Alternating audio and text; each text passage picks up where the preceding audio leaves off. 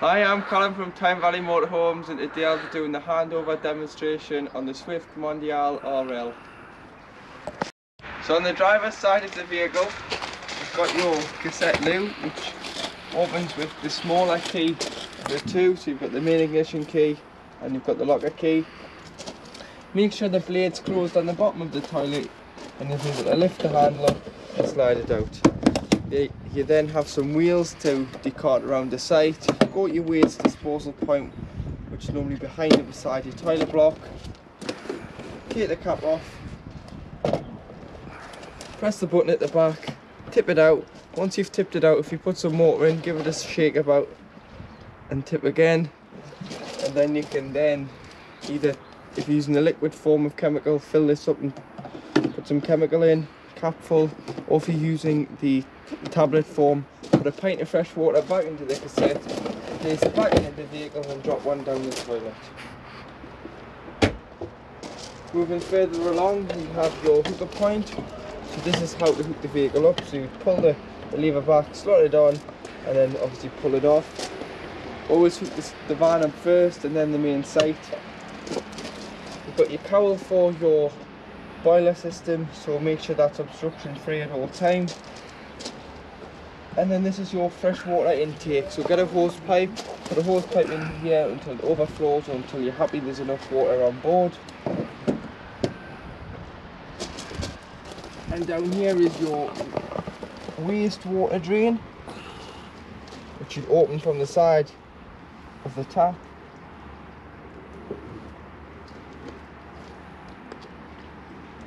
To drain the water off.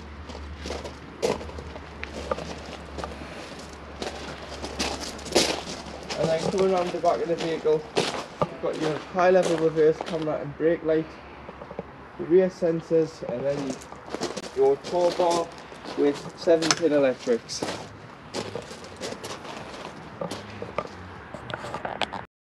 So now with the doors open, if you want to open them to 90 degrees, you can press this button here and push them back. It's a nice thing. You want to have the back doors open, and underneath you've got storage.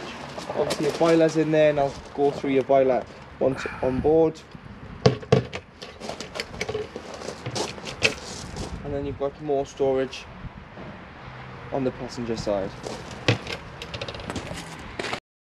So once you've opened the sliding door, inside is where you keep your gas bottles, so you can fit two 6-kilogram bottles in here. It's a left-hand thread and hand tighten pigtail. There's no need for a spanner. You just hand tighten the left-hand thread and turn on and off at the top of the bottle. Obviously turn it off when you are travelling, and do make sure that they're strapped in. And then you can put it on when you arrive on site. You've got your diesel here. This is your diesel filler, and it opens with the main ignition key. Put that in, then you can fill and lock.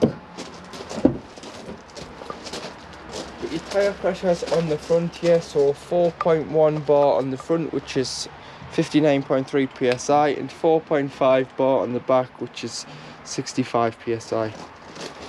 Underneath the floor is where you'll find your engine battery location. And you've got your toolkit here, which has got a jack and a brace and a tone eye underneath the passenger seat.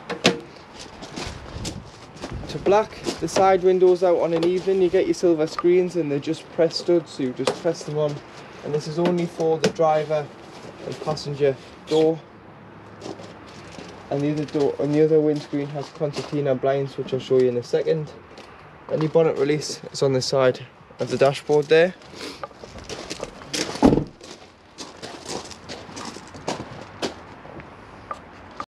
And now underneath the bonnet you've got your various liquids. So you've got your radiator fluid, your coolant, your brake fluid, your power steering fluid, and the main one you're going to need in the top corner is your screen wash. And then you've got your oil filler and oil dipstick down the front here. And then should you ever need to jump start the vehicle, you put your black earth on the side here and your positive on here, which is your red one. So above the sliding door is where your two control panels are. So you've got your 12-volt control panel. So it'll indicate here when you are hooked up with 240 volt. If not, you'll just get 12 volts. So you turn the power on. You then have your various options. So you've got your water pump, which you must have on. Use the tap, the kitchen tap, the bathroom tap, the shower and the toilet. You've got your awning light, which is outside. You can view your levels, which is your leisure battery reading, your vehicle battery reading, your fresh water reading and your waste. Or you can put on your cabin lights, which are your master switch for your lighting, and they all are individually switched around the van. And then next to it you've got your Truma Combi E controls. So this is where you select if you want heating or hot water. So at the top you've got hot water only on 40 degrees, and above hot water only on 60 degrees. And then below you've got heating on its own, so you would use heating on its own if you had no water on board. Or at the bottom you can have heating and hot water on 60 degrees. Next to it is the source, so you've got two wiggly lines, which is 2 kilowatts of electric. One wiggly line, which is 1 kilowatt of electric. Gas on its own, which you'd use if you're wild camping and you weren't hooked up. Or you've got the mixture setting, so you've got mixture 1, which is gas and 1 kilowatt, or mixture 2, which is gas and 2 kilowatts of electric, which you'd use if you're desperate for heating or away in the winter and you wanted to warm the van up quicker.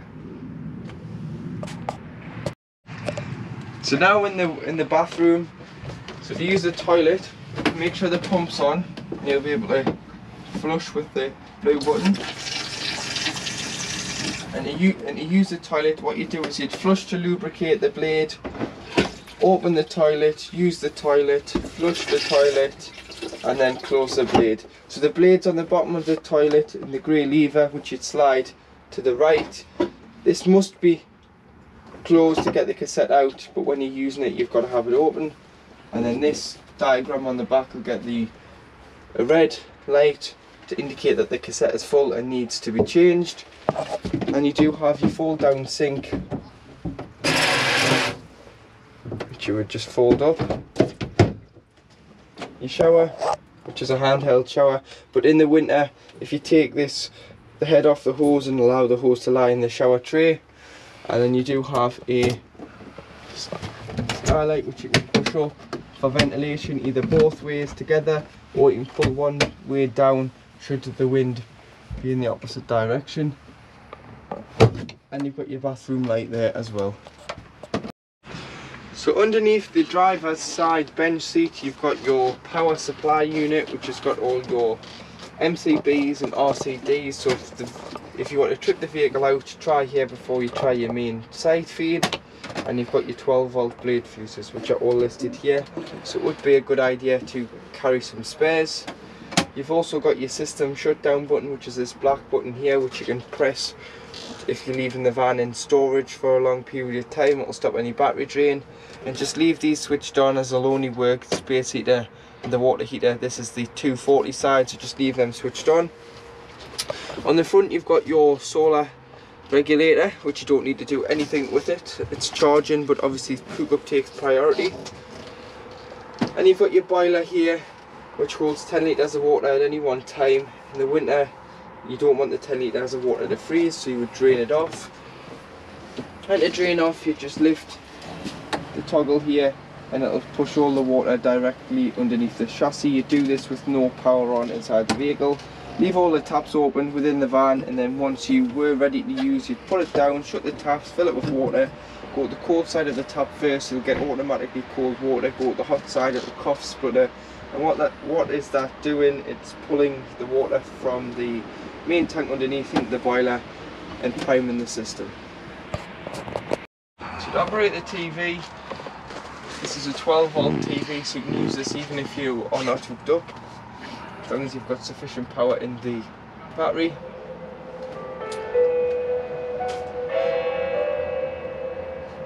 And what you need to do is, each time you go to a different site and move around, you need to retune the telly. So what you need to do is you need to press menu, go down to channel, and you want to do a auto search, press OK. You want it on digital TV because AV TV doesn't exist anymore, just analog. Are you sure? Yes. And it'll search and find as many channels as it can in your area. If not, you do have the option of going to source, which is here, and you can change it to DVD and put a DVD in the side of the telly. Any reading lights in the back are all individually switched, so you can have whichever light you want on, and you've obviously got your main light switch here as well. And then to operate your windows, what you need to do is loosen the tabs off, push it out. To keep it out, you just tighten the black wheels on both sides, loosen them to bring it in. Obviously make sure it's securely shut before you do start travelling. Same with the skylights, and you do have a blackout blind and a fly screen on there. And then to erect your boom arm table in the back, put your table leg in, and then place the tabletop on top, and there you have a boom arm table in the back. So to make your large double at the back, what you need to do is lift and slide out on both sides. Lift, slide it in the middle, like so. And then what you need to do is use the back rests, push them in the middle.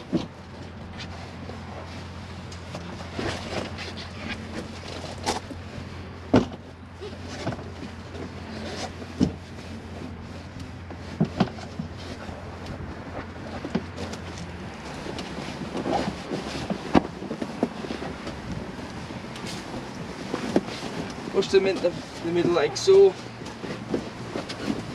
There's quite a tight fit, and then also turn the base cushions the other way as well, and then there'll be a nicer surface to sleep on, flatter, and obviously there'll be no movement within the cushions. So to operate your Fetford cooker, you've got 3 gas burners. So if you've turned the bottle on, it's always best to bring it through the hob first to prime the lines, and then everything else will light on gas should there be a problem. And then you do have your oven and your grill there. Take your oven shelf out when you're travelling, as it can be noisy. If not, wrap it up. And then if you've had this on for any length of time, allow it to cool before you put the lid down. Underneath the cooker you've got storage, and you've also got 2 gas taps, which is for the boiler and cooker. These are just for when the van is habitation serviced, but should you have any problems with gas turned off at the bottle, got storage in here with your cutlery drawer, slides out, and then you do have hot water there. Above you've got your plates and cup rack holders, 2 3-pin sockets when hooked up. And then to operate your fridge is a 12-volt Waco fridge which has a lock on the top, and to turn on and off you've got a switch in the wardrobe which you just turns the fridge on and off. Also in here you'll find your TV booster and the sockets for your telly, where it's getting the power and aerial from. You'll also find your weight plate on your sliding door, so it's 3.5 ton, and then with that tow bar you can tow a train weight up to 6 ton. So that's the van, and whatever you're towing mustn't exceed 6 ton. And then below the sliding door, next to your gas locker, below that, this is your freshwater drain. So again, you drive over a grid, same with the waste on the other side, use the handle to open and close. Now in the cab, so you've got your handbrake down to the right of the driver, you've got your electric windows, an electric mirror adjustment which does the top and the bottom, so there's 2 settings on each mirror. I've got your headlight adjustment, trip computer on the end of the wiper stalk which will go through your speed, your time, your mileage, your range, your consumption and so on. Lights, so side lights and main beam. Got your mute, your volume SRC just skips between CD, FM, AM, and then you can skip the track or radio channel. You've got a 6-speed manual gearbox with lifter, collar and into reverse. And on will come your rear view camera, as well as the beepers to tell them that the vehicle is reversing. You can unlock and lock the doors with it being a panel van. Obviously you can lock it and centre locking on all doors. Hazards, rear fogs and heated mirrors. 2 12-volt sockets. Temperature, fan speed. Must be on at least one or more for the aircon to work, and then you've got your distribution, so where you want the air to go to, and your circulation. Your radio, you can turn your radio on. So if you put the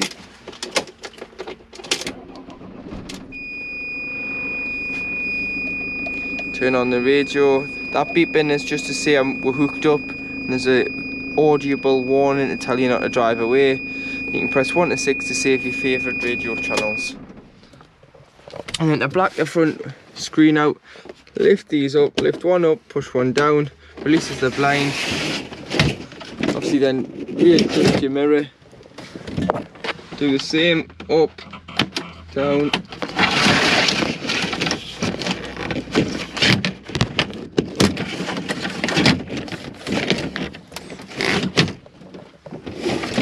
And then and then that is the car blacked out on an evening.